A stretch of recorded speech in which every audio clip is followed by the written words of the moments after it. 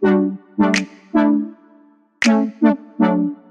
everyone, it's Gary here from Echidna Sewing, and today I would like to introduce you to the Juki MCS-1500 Coverstitch machine. And more to the point, this little video is also about telling you what a coverstitch machine does and explaining the difference between it and an overlocker, because many people I know over the years have bought a coverstitch thinking it does something that it actually doesn't, and don't end up using it. But if you buy it for a purpose, it's a fantastic thing to add to your sewing machine equipment. So let's talk about it. This is a 3-needle, 4-thread coverstitch machine. Now what that means is obviously it has 3 needles.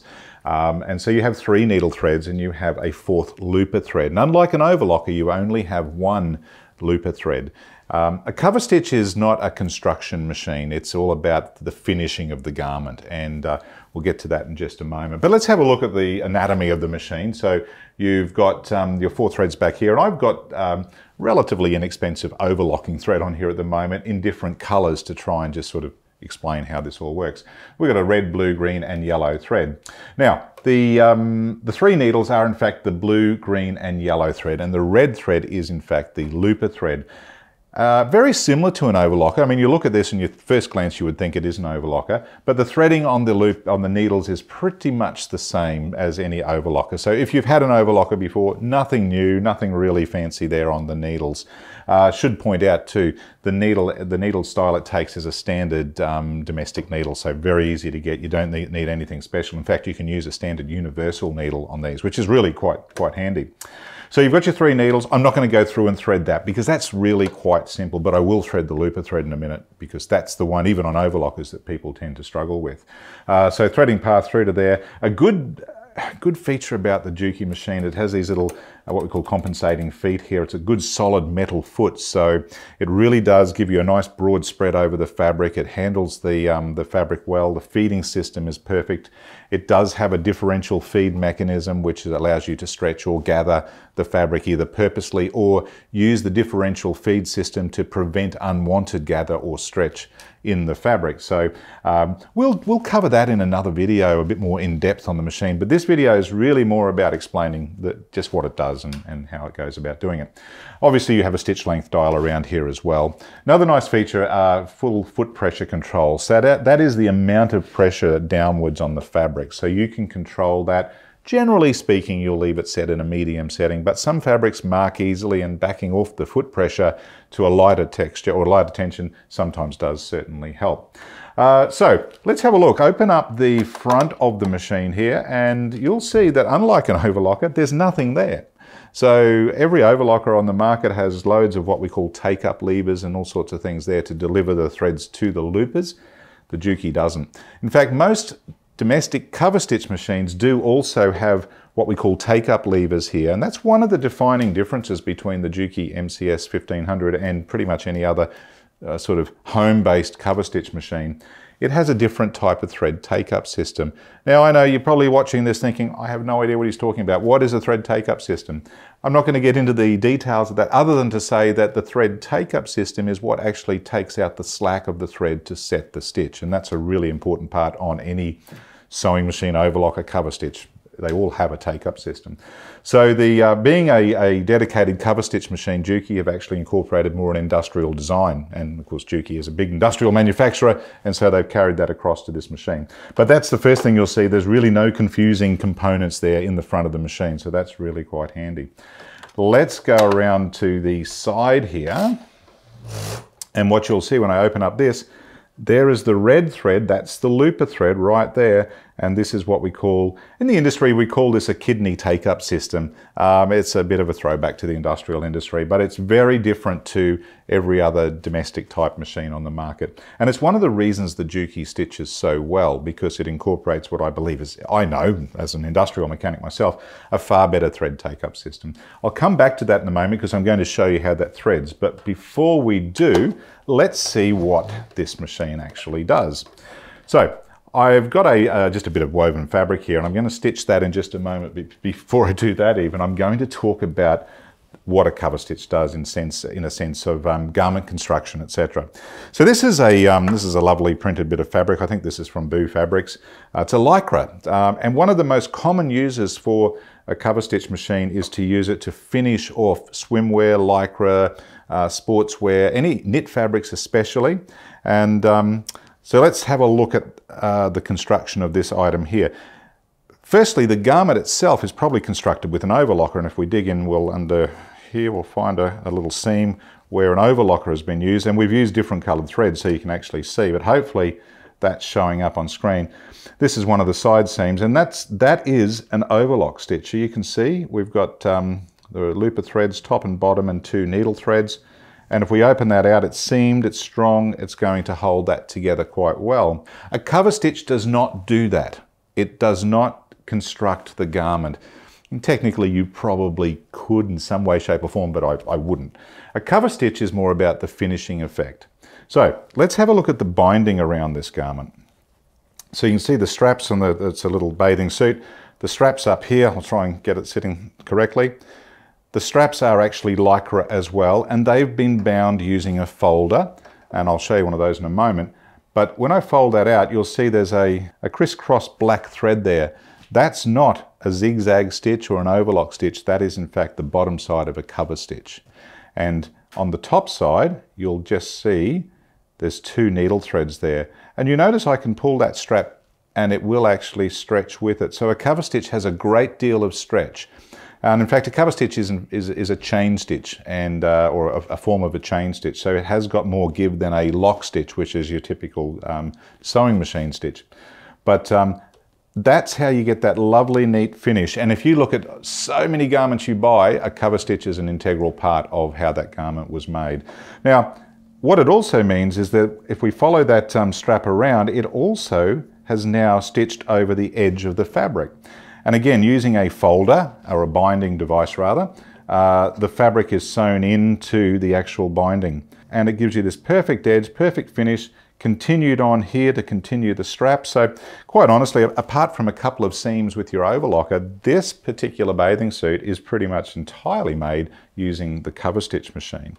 So that's a typical example. Now, let's have a look at the bottom of the leg holes here, and you'll see they're sort of gathered in a little bit. There's the top of the cover stitch, and the bottom is just folded over. The raw edge was overlocked first, and then it's folded over to give you a nice, neat, flush, non-bulky finish, because the last thing you want on a set of bathers is a really bulky seam around the leg holes, etc. So again, it folds over, comes around, it goes all the way around. We've used different coloured threads so you can see it, and that just makes it a whole lot easier to understand. But that's a classic example of where a cover stitch is awesome. And I've got loads of other little articles here. Here's another one. Again, as simple as elastic inserted in there. Looks like whoever did this actually zigzagged the elastic onto the lycra and then folded over and used a cover stitch to get that perfect, clean, neat finish underneath. Gives you stretch, gives you a really nice finish, and a very professional finish, because that's exactly how they do it in the factory. They use a cover stitch machine to do that. Now, let's have a look. I'm going to stitch this piece of simple fabric. Now, it's only a woven fabric, but this is more about showing you how the stitch forms and what it does, so you can kind of really understand the process. My machine is threaded, and I'm just going to pop that bit of fabric under there. Little tip, if you have a cover stitch or you're thinking about one, whenever you start stitching on a cover stitch or an overlocker, tip I've always recommended people is make sure it's threaded, turn the machine by hand a couple of times just to make sure that the stitches are all forming, and it means that any loose threads are now sort of taken up a little bit. And I'm just going to stitch through down here, then we'll have a look at it when I get it out. Now, here's a great tip. This was actually shown to me by a good friend of mine, Martin Smith, many years ago, for tying off a finished cover stitch, because it'll make sense in a moment when I explain in a bit more detail. But when I lift the foot on a cover stitch machine, because often, I should preface that, when you're cover stitching, you're usually not running off the fabric. You're actually usually stopping on the fabric. And so how do you get the fabric out? You've got to really, pull it out and make sure that you don't damage the stitching, and that the finish is nice and neat and tidy. So this particular model, when I lift the foot, it has a tension release mechanism which actually releases all the tensions on the machine.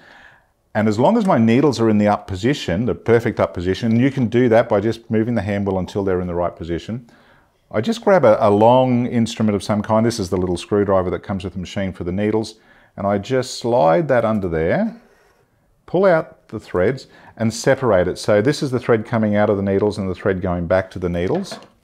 Just trim the thread, and then I can pull the fabric out nice and easily, cut it off there, and there's our cover stitch on the back side. Now you notice that's the red thread is the dominant thread on the back side, and there's 3 needles, so there's yellow, green and blue.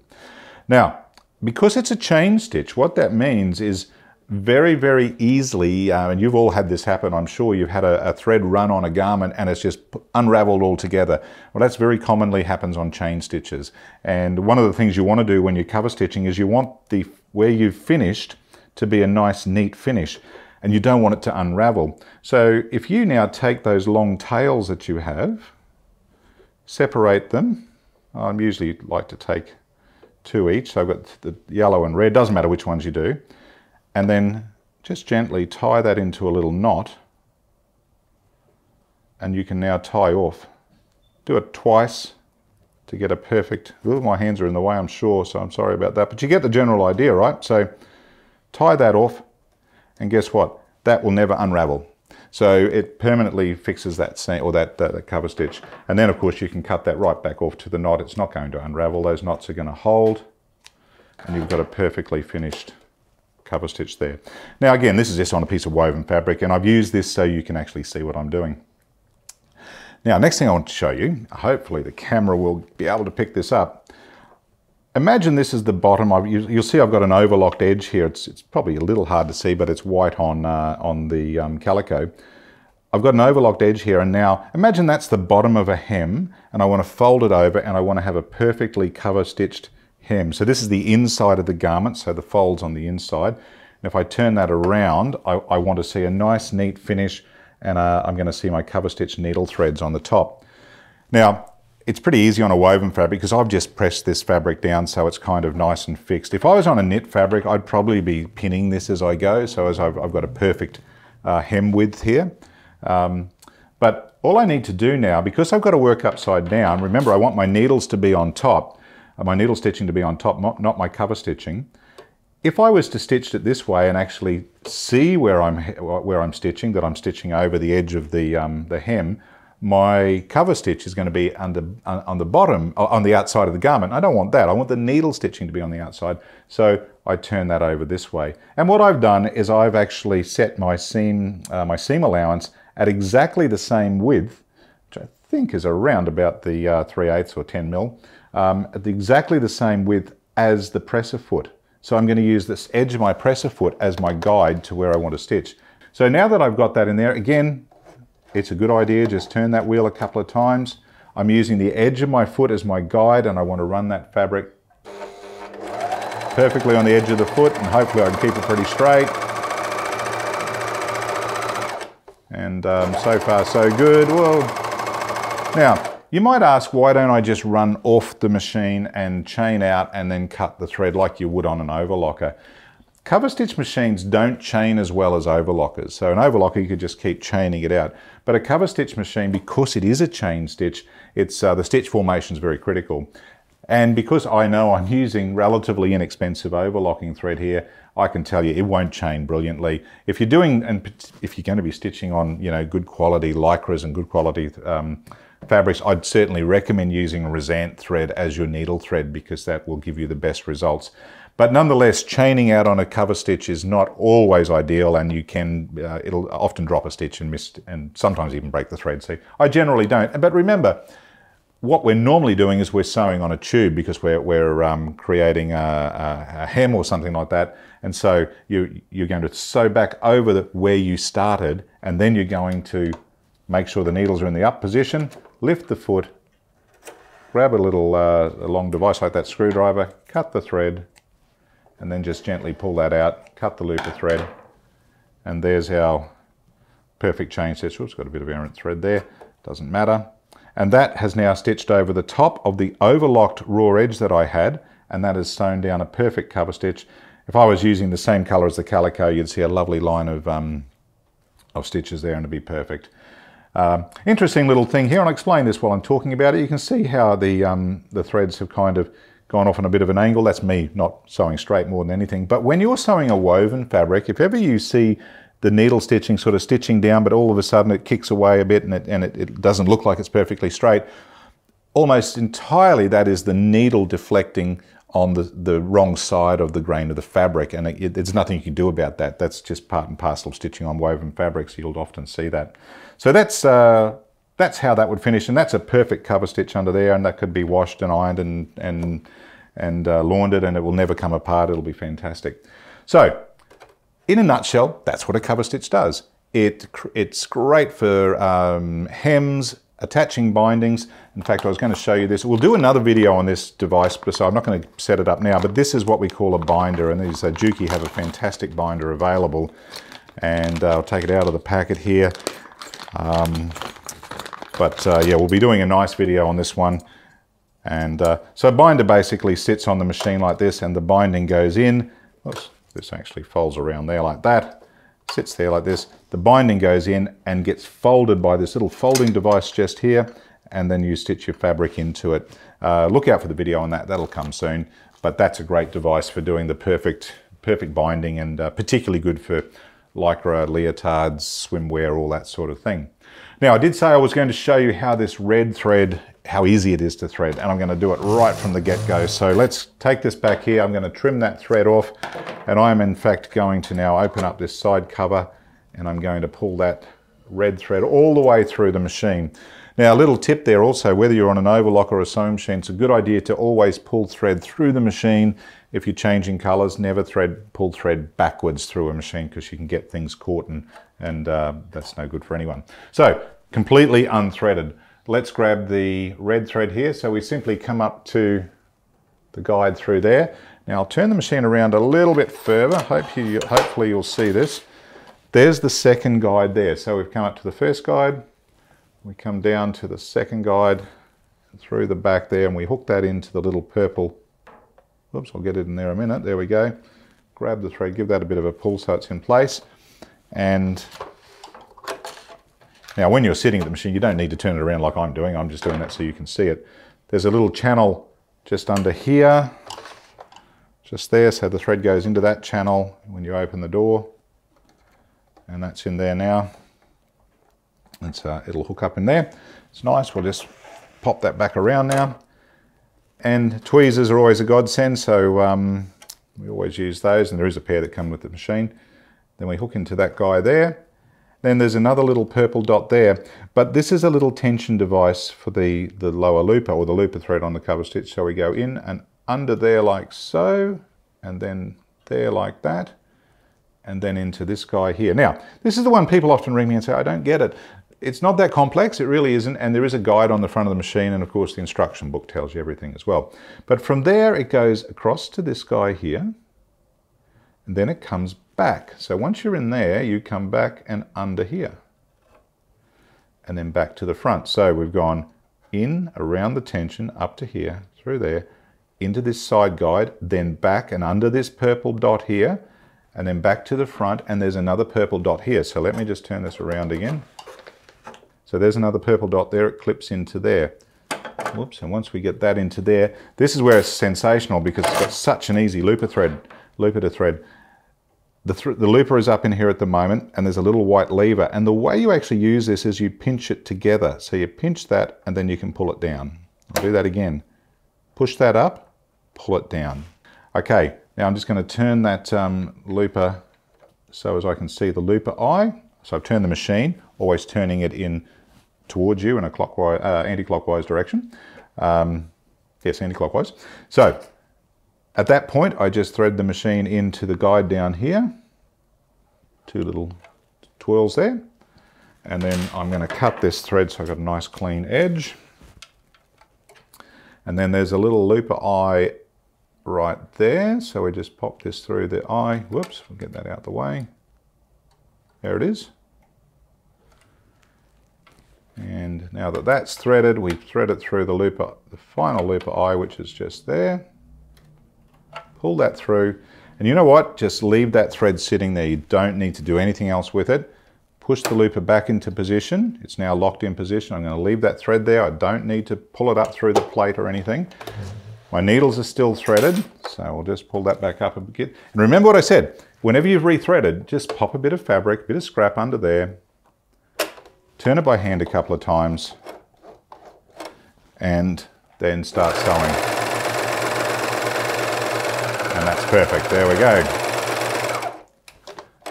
And again, a little example of how to best remove a cover stitch from the machine without breaking threads or getting things tangled. Lift the foot, that releases the tensions. Slide your little screwdriver under there, pull out the threads, separate the top to the bottom, trim it off, pull it out, cut your red thread, and there you're done and dusted. And then tie those little ends off to stop it from ever unraveling. So that's a little explanation of what a cover stitch does.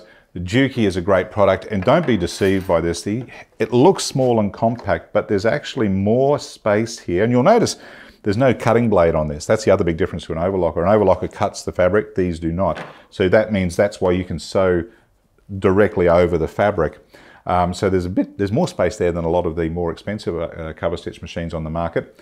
Even though it's got a nice small footprint, this is quite a heavy machine. It's very solid. It's a solid metal machine, and that's why when it's running, it doesn't bounce around the table. It feels smooth. It's got a fantastic just sound. You know, sometimes you sit at a machine and it just sounds right and feels right.